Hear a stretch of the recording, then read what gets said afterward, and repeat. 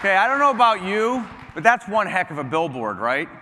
Right? For the same price, someone drives by your billboard at 65 miles an hour, it doesn't even hit their subconscious, they can have something like that, right? What an experience. And what's really, really amazing is, as Scott was saying, is when thousands of people go through these venues, what do they see? They see you, right? When they're posting the video of their son scoring the touchdown, what are they doing? They're using your connection, right? By the way, almost all those videos came off of social media from the games that were played in those towns, right? And that's what people want to do. So our goal is to help all of you not just deliver a differentiated service, but do it in a way that has that kind of impact on your community and your business. But there's another thing that really struck me about what Scott shared, and that's his belief, right? The view out your window should not determine the quality of your internet experience, right? And if you were here last year, you heard Bob Hance from MEC share something really similar about their mission. And by the way, I've been fortunate enough over the last 7 years to see hundreds of mission statements like this. When I visit with your teams, this is what you live. And our goal is we want to work with every single one of you, just like we did with Scott and team, to help bring these technologies to bear in your communities to create that kind of impact. There's another thing that's really interesting about this. So cash flow positive in 2 years. So how do you do all that and achieve those kinds of results? Well, that's what the platform's for. Interestingly, when Tom Bigby deployed Operations Cloud, they reduced mean time to repair by 75%, right? They use all of the clouds to drive productivity across our team. And what I'm really excited about is that platform is going to continue to evolve. I'll start with Operations Cloud. We have hundreds of customers who are using Operations Cloud to achieve results like this. So I'll talk about Cumberland Connect, right? They were an Innovation Award winner. Why? Because when a storm hit their communities and knocked power out for 60,000 customers, they were able to use Operations Cloud to pinpoint the locations that were failing in the network that needed to get addressed immediately, and also communicate efficiently to their teams. And it's funny because some people think, oh, Net Promoter Score, like that's a marketing thing. Well, think about it. If your network is not reliable and it's not working, who cares what you're doing with it, right? In fact, your operations teams are probably the most important part of your organization to produce results like that. So congratulations to Cumberland Connect. So in the next year, we're going to roll out some real significant innovations on Operations Cloud. The first thing that we're going to be able to do is help you migrate customers from legacy networks to your next generation networks that you're building on the Intelligent Access Edge. Migrating subscribers, well, that can be a real hassle, but now with Operations Cloud, we're going to automate that step for you so your legacy customers on your old networks can take advantage of the power of the Intelligent Access Edge. We're also going to enable provisioning of Layer 2 and Layer 3 MPLS VPNs. What's that going to allow you to do?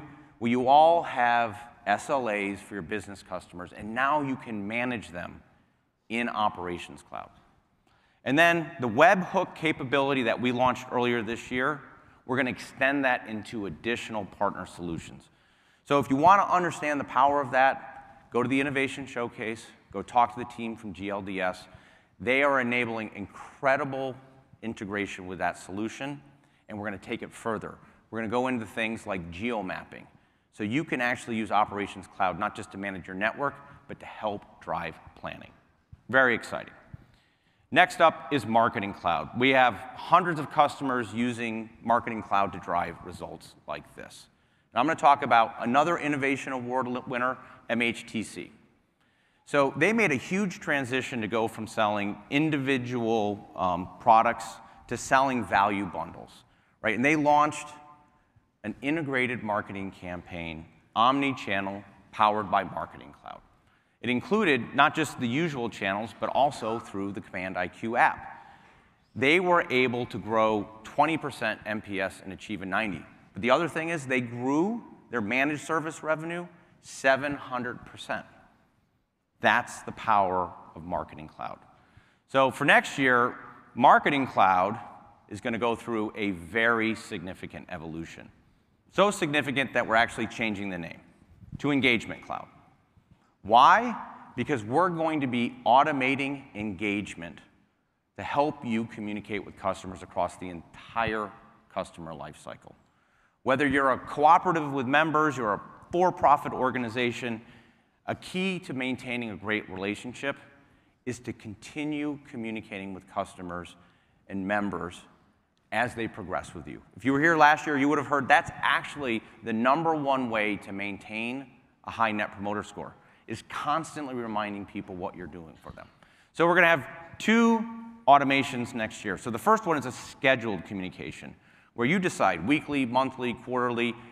You can program the system so that with Marketing Cloud, you're actually pulling all the data out, and you can send that on a regular cadence to your customers. You can tell them how many viruses I blocked for you this month, what was your quality of experience score, what was your uptime, and so much more. So when you do great things for your subscribers, they'll know about it, and you don't need a huge marketing team to do it. Triggered communications, you can identify important experience drivers that you want to react to, but your team doesn't have to react to. They're hitting a service limit. They're running lots of speed tests, which people don't usually do when they're having a great experience. Those kinds of triggers, you can program the system so when someone has that experience, they get an automatic communication. Let me give you an example. So for triggered communications, we'll take a really simple one, right? Like, hey, it's an anniversary date. Someone hits an anniversary date. I want to go identify customers who I want to get a special communication. Then you go into the electronic content builder, you get a template, you fill it out, you program it so that it'll go out through your mobile app and your mass communication vehicle of choice, and bang, when they hit their service date, they get a thank you, and here's the best part, you can even include a promotional offer. Why? Because someone might not look at a promotional offer, but if you're sending them a thank you note, they're probably more likely to open it up. That kind of automation is going to enable you to punch above your weight. It's going to allow your teams to be incredibly efficient, but it's going to give you a deeper engagement with your subscribers. So for Support Cloud, we have hundreds and hundreds of customers who are producing results like this. Incredible results. I'm going to talk about NPS again, and Jade.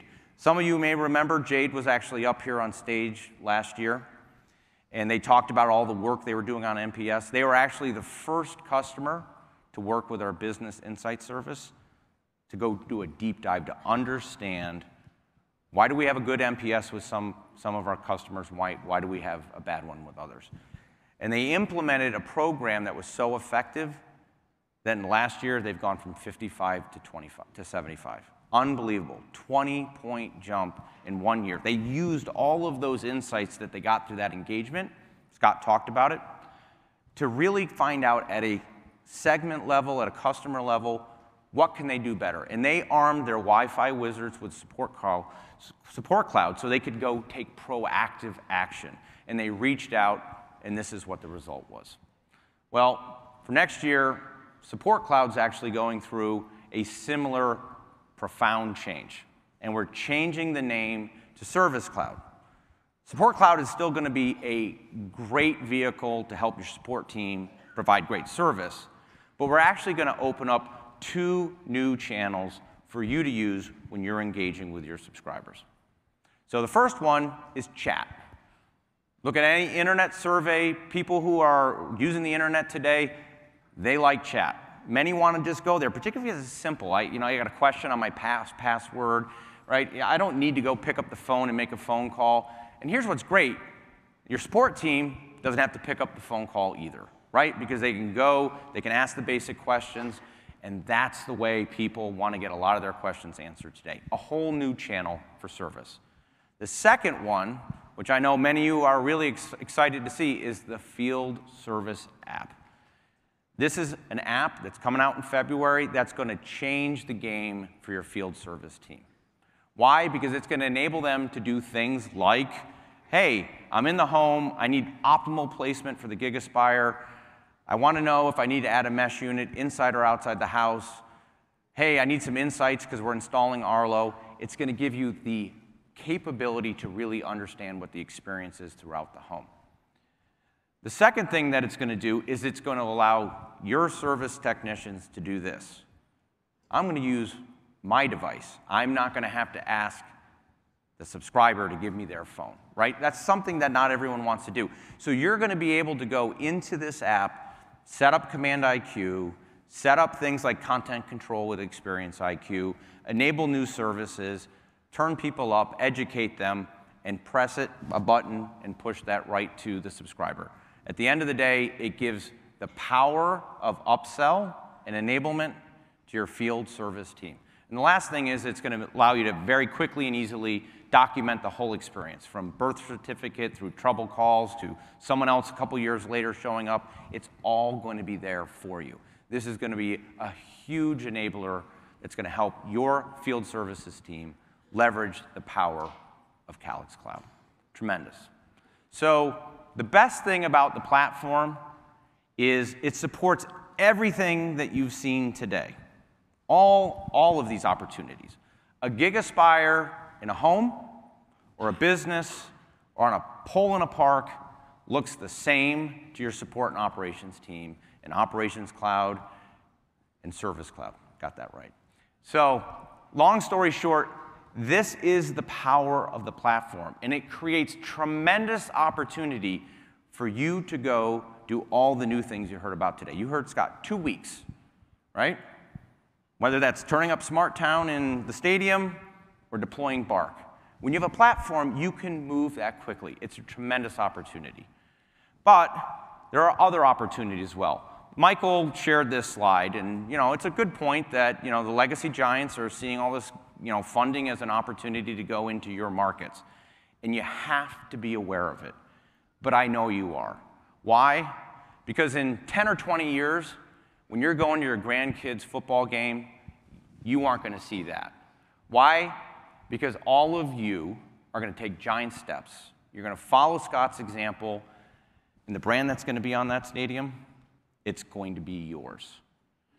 And as Brad shared, a lot of our customers, they're building their moats. They're creating tremendous competitive barriers, not leaving a door open for a legacy giant to come in and do what they always do, which is the race to the bottom. Speed, price, take it down, kill your margins.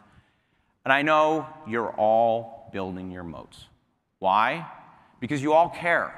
You all want to take giant steps higher. How do I know? I've got the video evidence.